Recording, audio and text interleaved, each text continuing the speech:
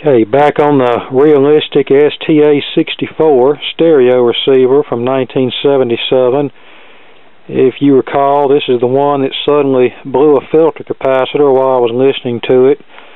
And I decided to replace a whole bunch of capacitors in here just as a preventative maintenance measure. Here are the two 4700 microfarad caps that I replaced. And as you can tell, they're a good bit smaller than the originals. And I'll replace some more critical capacitors that might cause problems. Some of them I had on hand, others I had to order, so that's the way that goes. And here lately I've been going through a lot of old circuit boards, mostly old TV chassis, and pulling off parts that I can use. And among those parts are a lot of capacitors that I've been saving. This row of capacitors here are high voltage electrolytic capacitors that are at least 150 volts, and these are various high voltage capacitors here, and these are all low voltage electrolytic capacitors. And of course I've still got plenty more old TV chassis that I'm going to strip down and get all the usable parts off of them. Once I got this going, I discovered that the alignment was slightly off. The FM sensitivity was not that great, and the stations were coming in on the wrong dial position, so I tweaked the alignment screws here. This is the FM oscillator trimmer down here, and you want to be real careful when doing that. It's best to do it with a signal generator, but if your signal generator is currently buried somewhere, and if it's not too bad out of alignment, you can do it by ear, but just pay attention to where the screws are originally set, just in case you have to return them back to their original positions. Okay, let's turn this on and do a band scan and see what we've got.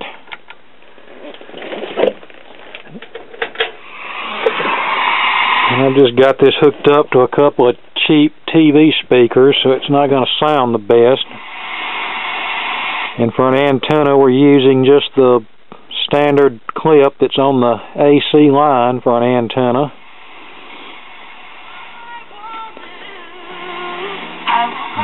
That station's about 90 miles away.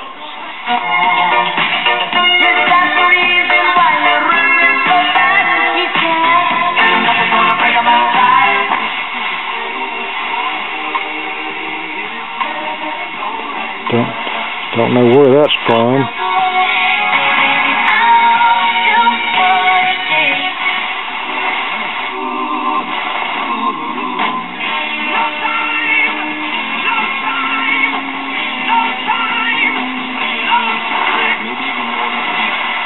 Good to be true.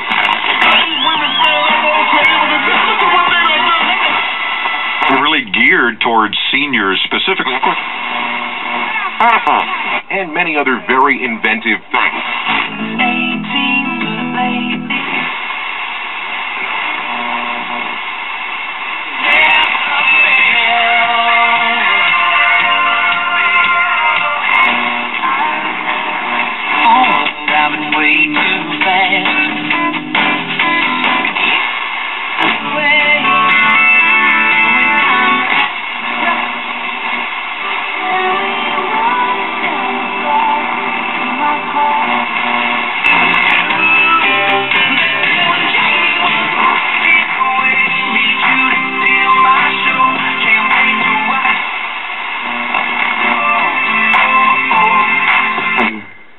Breath in my body, I'll never be ashamed of you.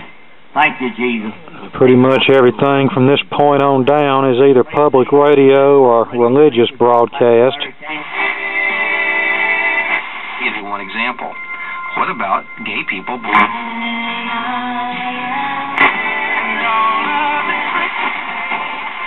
Anything and they want us.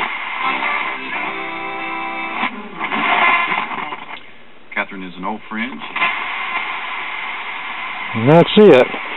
Now let's try the AM.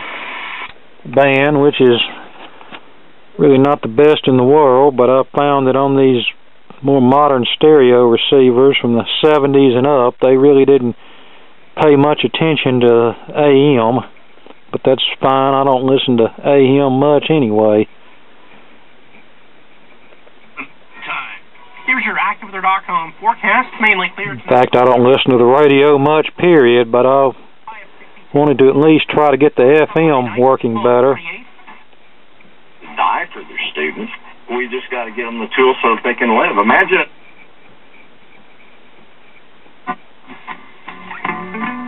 I heard a voice sounding so sweet. Amen. And give people, amen, what the Word of God has to say. Not my opinion or your opinion. Amen. Praise God. But what thus saith the Lord there. Hallelujah, God. You ready?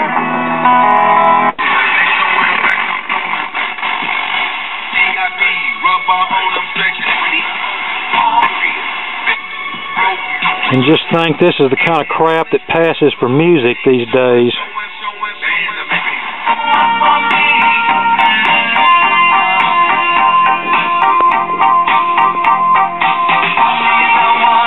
So all that's left to do is put the cabinet back on it, and I think we'll be ready to go again. Okay, here it is, all back together and ready to go back in the stereo cabinet. Hopefully good for another 35, 36 years. Okay, thanks for watching, and more to come later.